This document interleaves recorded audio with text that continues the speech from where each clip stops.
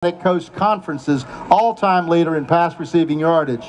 He averaged 13 yards per punt return. No college player was ever more exciting. He was projected as a top pick in the NFL draft, but he fulfilled a promise to his mom, who's here today, and he came back for his senior year to graduate. And that last year, he led Florida State to an undefeated, #1 ranked, start-to-finish national championship.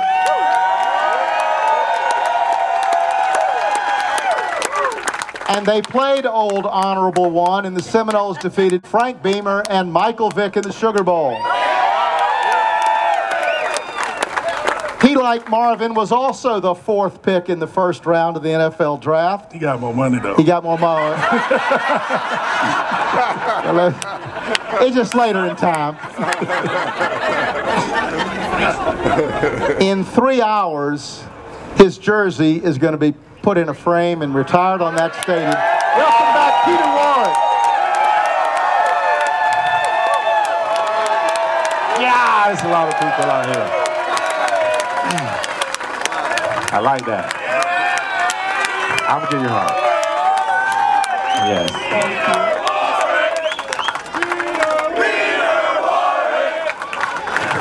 He likes that.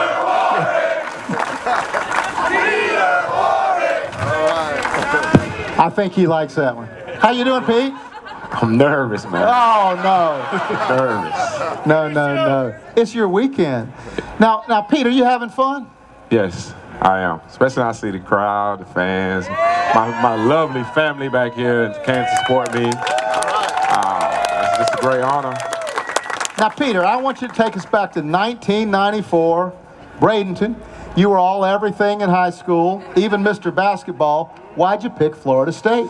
I'm nervous, man. Oh. I'm nervous. I picked Florida State. You know, growing up, that's where I always wanted to go. You know, I tell people all the time that, you know, with my mom, you know, who's the love of my life, and, you know, I love her. And she wanted to come to Florida State, but she had me. So she didn't get that chance. So I honored that. And I take pride in that, and I thank God I did. Thank God I did. Peter, you did honor that. Now, Marvin, thanks for coming today. There's a Seminole legend of a Bobby Bowden recruiting visit in Miami, there to see Fred Jones, your brother, who was 8 years older. And there's a legend about a little boy who fell asleep with Bobby Bowden. What's the real story? Well, that's almost a real story, but I tell you, you got to understand, long back then, Coach Bowden was larger than life, especially the Bobby Bowden show, and to be able to have him in our house at that time, you know he was coming because he loved to eat, you know, the home cooking. But when he sat there and recruited my brother, I sat there the whole time, and I'm just sitting here with big eyes, just watching him, listening to everything that he said. And at the end of it, I told him, I looked at him, I said, you know what, hey, I'm coming to play for you. Like that. So, and he was 10. He was 10. Yep. Were you a bad boy at 10 too? Were you already you pretty big? Yeah, it's big, yeah. All right, good. 5'8", 160 pounds. That's big enough.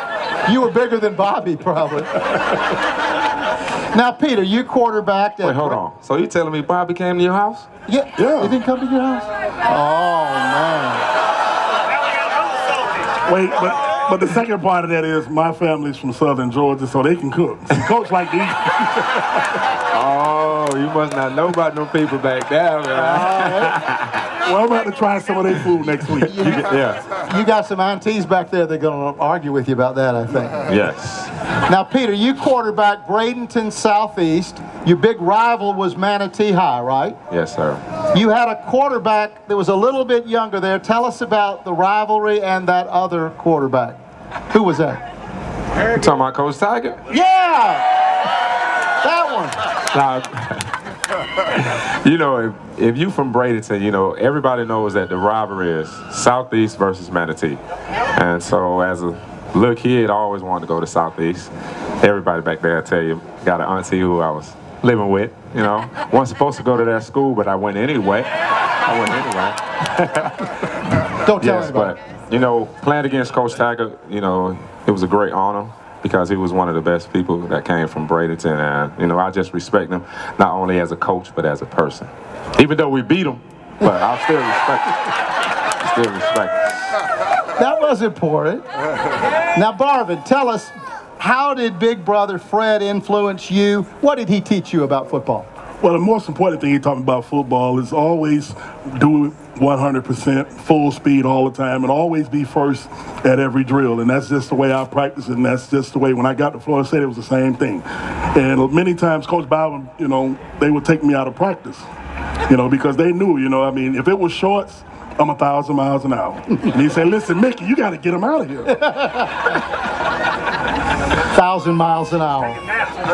Now, Peter, talking about practice, they say that competition brings out greatness. Yes. Remind our fans of some of your fellow receivers in practice out here, your competition at practice. The wide receivers that we had we were all special, but you know, some of the greats were Randy Moss, Snoop Menace, Lavernius Coles, E.G. Green, Andre Cooper, the list goes on, and I learned everything from them. Ron Dugans, how can I forget Ron? It's my guy. He's at UM now. That's a lot of people at practice. Yes. Now, Marvin, I heard Bob Greasy. I went back and looked, and Bob Greasy's this quote. He said on TV, "Everybody falls backwards when Marvin Jones hits him." You once said, "That's why they play football on a field, so you can dig them up and bury people." Legally, it's legally legal. So what's your philosophy of middle linebacker play? Well, it depends on how people take it, but I'll just say it how I visioned it while I was playing. I wanted to come out and intimidate people. That was my game. I was going to come out and hit you. I was going to follow you up in the bleachers, up in the press box. And I wanted to invoke fear in people. And that's what I did. And that's why when I came out and I put the shield on, nobody could see my eyes then. And it intimidated people. But, you know, I knew before the game that we were going to win, or how we were going to win our games, because I used to go in the men's room and get the media guy from the other team, and I look through all the pictures and I go, he's scared, oh, he's scared. We got this game. Marvin, I think you did scare him. You scared me sometimes. Now, Peter, yes. You could have gone to the NFL after your junior year. Tell us what motivated you to come back for that senior season with Chris Winkie and your teammates. Really, I came back because we had just lost the year before against Tennessee. So I made up my mind that I wanted to come back not only to play football, but to do something that my mom wanted me to do, and that's graduate. And so I got that honor, and that was a big accomplishment. Well, and he did. You know, I'm not sure, we got two political science majors from Florida State right here. Yeah. Now, Marvin, I asked a member of the new FSU staff to describe your play, and we've got a recording of that, so I asked Coach Mickey Andrews. Here's what he had to say about you. If you were to draw up a picture or an idea of what you wanted in a football player or linebacker, it'd have Marvin Jones' face on it. A lot of times the kids come in and you had to kind of help them learn how to tackle. You know, they'd had fundamentals taught in high school, but you didn't have to teach Marvin that. If you were to...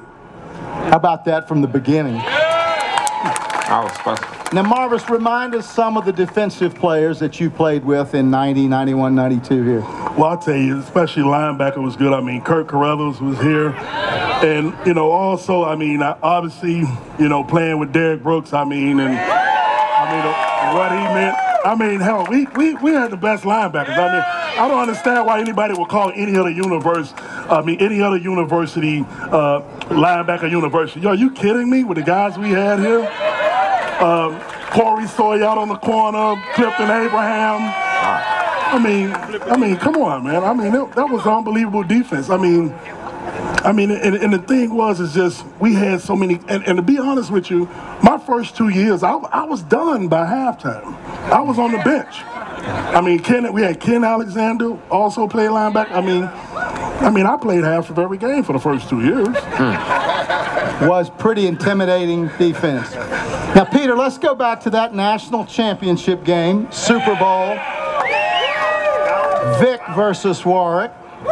The game was still in doubt. Let's remember how, now y'all listen carefully to this call now. Let's listen and remember how Gene Deckerhoff called a certain pass from Chris Winkie to this fellow. Seminoles take over at the 43 of the Hokies, dropping Winkie, looking Winkie, wants to throw the knockout punch to Warrick. Warrick open! Cannot make the catch. Flags thrown at the one. Touchdown! He does a touchdown! He did catch it! Touchdown, Florida State! Oh, Peter Warrick, how to do that? I see you, Peter Warrick! All right, Pete, we've all seen that catch. Tell us, what did you say to Coach Bowden before that series? I knew we was going to win for one. Especially because I just lost last year, the year before that. I knew that. But, I just went to Coach Bowden and I said, Coach B, do you want me to finish? He looked me in the eyes and said, get number 9 the ball. And that's what he did. You want it too, Dick. You already know. 9 got the ball, and we got a second national championship. All right, Marvin, I think you probably saw Peter in the NFL, but describe Peter Warrick as a wide receiver. Well, I'll tell you what, when you watch the guy, he's one of those guys that has all intangibles. Like kind of almost like what Mickey said about, certain things that guys have. He has it. If I'm looking for a wide receiver, even to this day, I'll pick him first to be on my team because he had speed. The guy knew what he was doing. He had shakes. He had moves. Hell, I have him doing everything. Punt returns. I have him throwing the ball. But he's just a fun. You know what it is? It's kind of, if you look at him, I look at him like a Deion Sanders of wide receivers. That's a pretty fair description. All right, turnabout's fair play. How would you describe Marvin Jones at middle linebacker? Going over the middle. Scared. Scared. No middle. Hey, look. Hey, when I was coming to Florida State, all I heard about was helicopter man. I'm like, who is helicopter man? When I got here, I knew why. Because they say when he hit you so hard, the helicopter coming on the field to take you away. Woo, woo. Helicopter man. I like helicopter man. Now, Marvin, tonight we're going to see your nephew wearing your 55, Frederick Jones. It's an old family tradition. Tell us about Frederick Jones, your nephew. Well, I'll tell you what, he's a hard-working kid, and an amazing thing about him is he's already graduated in 3 years with his bachelor's in economics. Started his master's already. So the thing I love about the kid, he's a great kid. If you're gonna ask for the perfect kid, he's that type of kid. He's hard work. He does everything that is asked of him. So I'm just looking for him to have some success, get out there on the field and show what he can do and prove to me that he can play. That's a tough taskmaster. All right, 2 of you, we're going to have a little lightning round here. That means quick answers. We asked some fans to submit some questions, so here we go. Peter, was a Virginia Tech end zone catch, was that your best catch ever? Yes. I like that. Marvin, what was your best hit in college? It hasn't happened. Everybody's still alive. That is good. I like that. That's better than I could ask for. Hey, I know. I'm getting in trouble. No, you're good. The rules were different when you played. I couldn't play now. So, Peter, who was the best DB that you faced in college? All of them was sorry.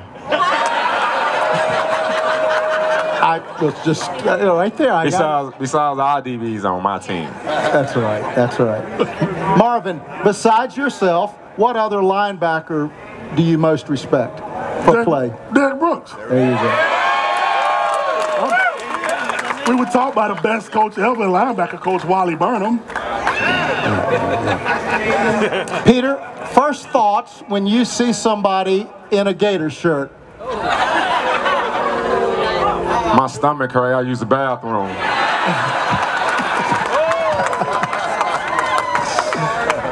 All right, Marvin, it's 4th and goal tonight. Could you suit up for one play at middle linebacker? Absolutely, long as it's not a toss. Not a toss. You'll take the dive, is that right? Yes, sir. All right. We got Trouble. Here's Trouble and Snoop here. Is Trouble still here? Nah. Snoop? Where's Snoop?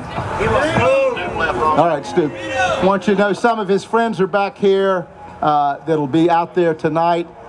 Lavernius Trouble Coles will be here from the New York Jets. And number 13, Marvin Snoop Menace. Northwestern High School. Yes, you can do that. Is a little man from Atlanta here? David? David, are you here? Nope. He'll be out there too. There's a short fellow in a trench. I mean, it's sort of a poncho here. That could be anybody. It could be, but he came down from Atlanta this morning to honor his cousin namesake. Warrick Dunn came down to honor Pete. He's your cousin namesake. They got confused, right? Yes. All right, Peter Warrick, it's your night tonight. Here's some names. Here's some names before you. Bolitnikoff and Sellers, Simmons and Ward, Sanders and Dunn, Winky and Jones, Brooks and Buckley. And soon they're going to bring out a framed number 9. What does that mean to you to have your name in the lights on that stadium? I think it's just a humbling experience for me. You know, I just thank God for everything that He's done for me in my life. I never thought it would happen, but I love you too. You know, on the list of the names with all those guys on there, it's just a great honor and accomplishment for me, and I feel like I'm just highly favored right now.